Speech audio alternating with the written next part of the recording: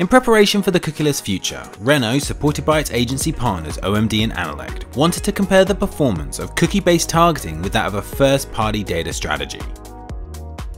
Renault had to first identify which technology could guarantee customer privacy and data security, and find a strategic media partner that could co-build the expanded audience and deliver sufficient scale across its inventory.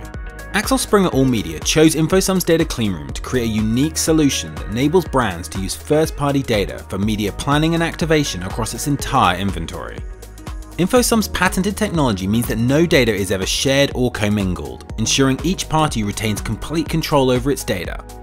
This allowed Renault to confidently match its first-party CRM data against Axel Springer All Media's audience to determine the direct overlap of these two datasets in seconds.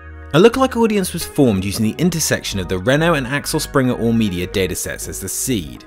The modelling occurred directly in Axel Springer All Media's DMP based on its first-party data and audience-specific behavioural attributes, with the original seed audience excluded from the final targeting to get the most efficient cost per conversion.